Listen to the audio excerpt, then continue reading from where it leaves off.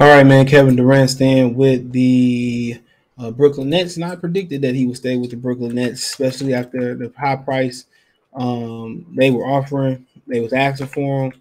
I mean, they asked the Boston Celtics for Jason Tatum and Jaylen Brown. So they was asking too much. So at the end of the day, they knew Kevin Durant was at the age he about to be 34. He knew he was at the age where he couldn't retire, sit out. Um, so they really had the leverage. He signed a 4-year deal for whatever reason it was, and people still won't be happy with this.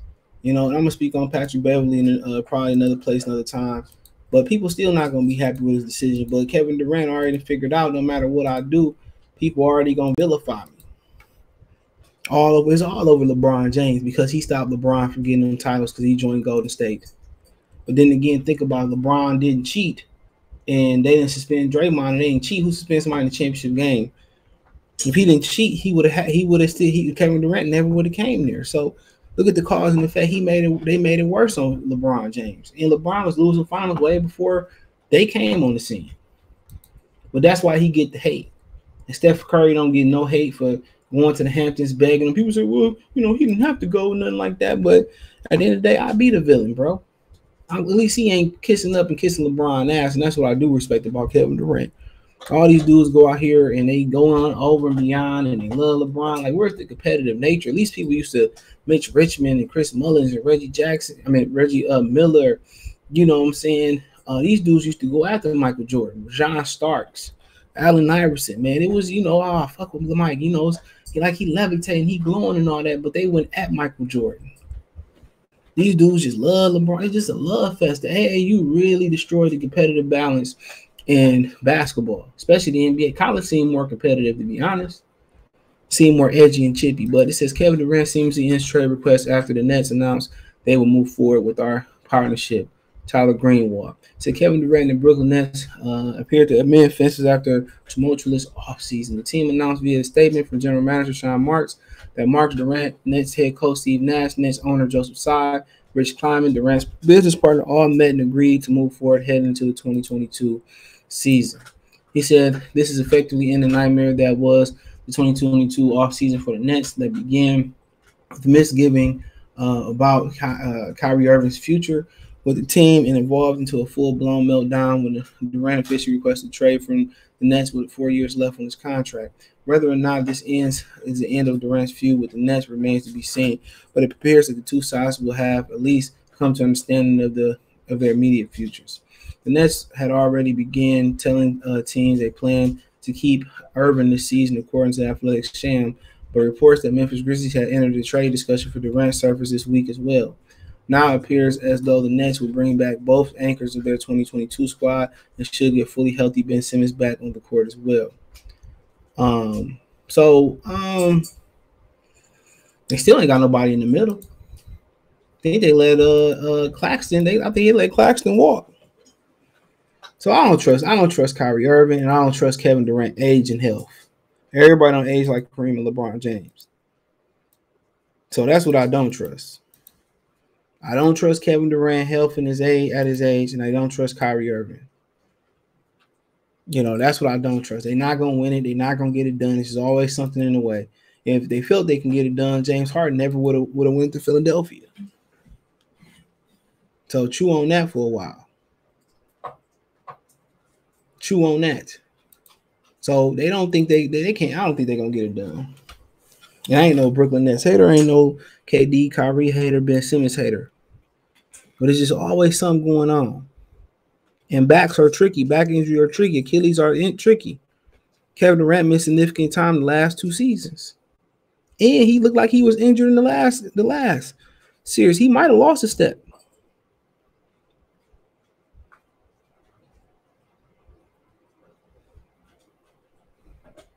It looked like he probably lost a step.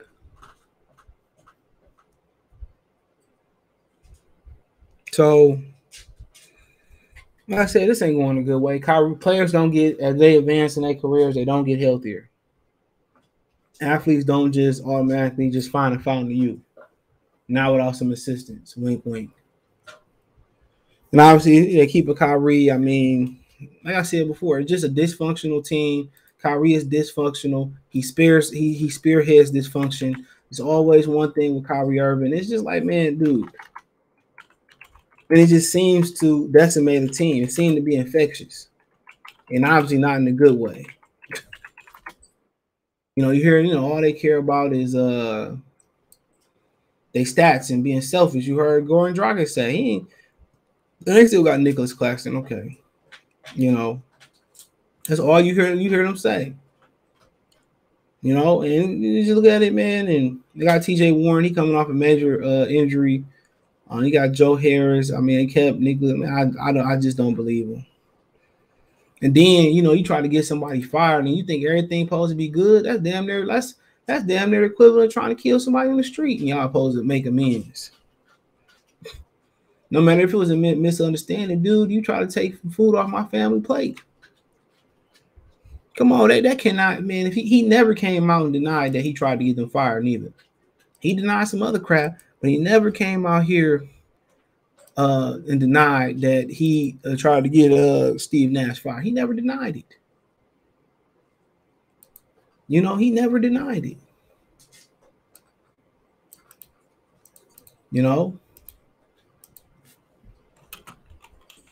So how can you, I know dudes, we able to get over stuff quick. At least the generation, and I came in behind me. Used to, fighting to be cool the next day or a couple days later. But these dudes, man, this is a different breed.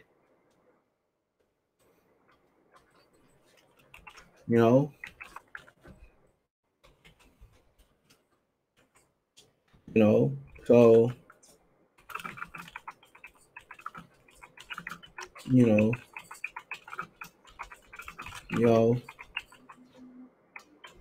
but quite frankly, how do you get over that, dude?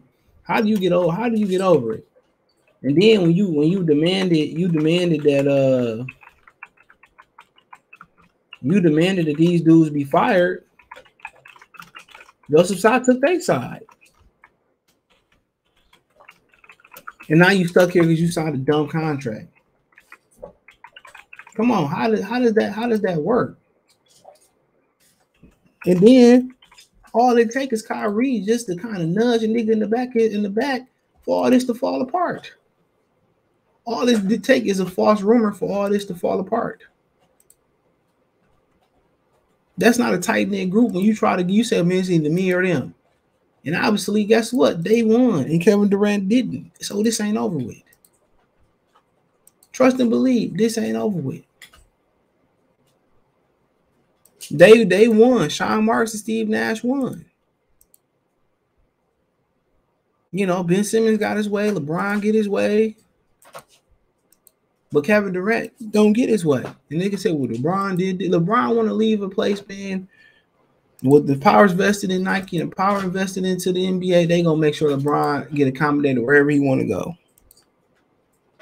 Trust and believe that. Kevin Durant just ain't on that level.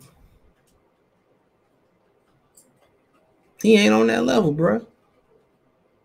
And it's as simple as that. He ain't on that level.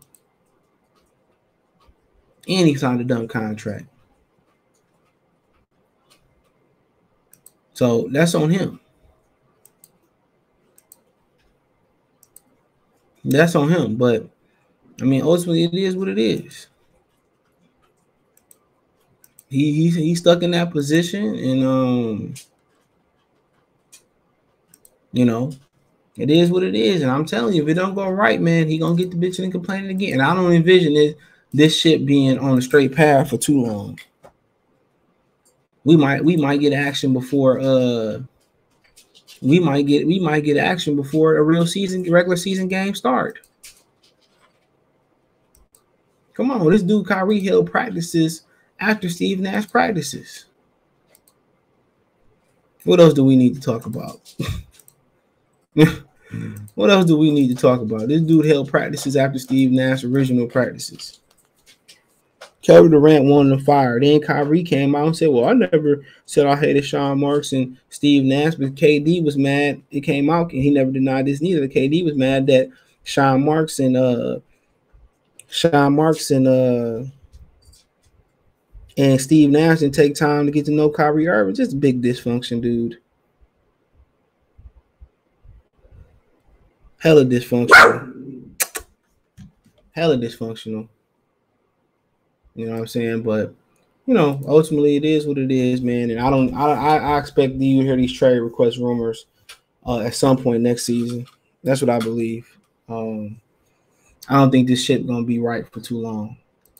But looking at the roster, Kevin Durant, Joe Harris, Blake Griffin, Kyrie Irving, Patty Mills, they did trade for Royce O'Neal, Day'Ron Sharp, whoever the hell that is, Ben Simmons, Edmund Summers, whoever that is, Cam Thomas, TJ Warren, Aldonis Williams, whoever that is. So you got Ben Simmons with a back injury. I mean, I don't really see them doing much next year. They might look good for a while, but when the rubber hit the road, KD an old man, and Kyrie too busy being an activist to work on his game. Don't like he ever hit the weight room. Don't like he never worked on his body. That's why he always injured. So it is what it is. I don't expect this core to be around, to be intact too long. So let me know what you girls and guys think. Check the NBA Talk playlist, thumbs up the video, share the video, subscribe to the channel. The subscribe button is the bell icon button. Hit all notifications, increase your chance to get notifications. We go live, drop a video. Financially, you want to support the channel, Cash App, $ CJ Good 313, Venmo CJ Good 313, PayPal link in the description. Hit the link tree. You can find me on Twitch, Twitter, Instagram, Spotify, Anchor, Cash App, Venmo, PayPal, Apple Podcasts, Google Podcasts, the whole nine. If you want to donate, Cash App, $ CJ Good 313, Venmo CJ Good 313, PayPal link in the description. Appreciate the love and support. Let me know what you girls and guys think in the comment section. Peace.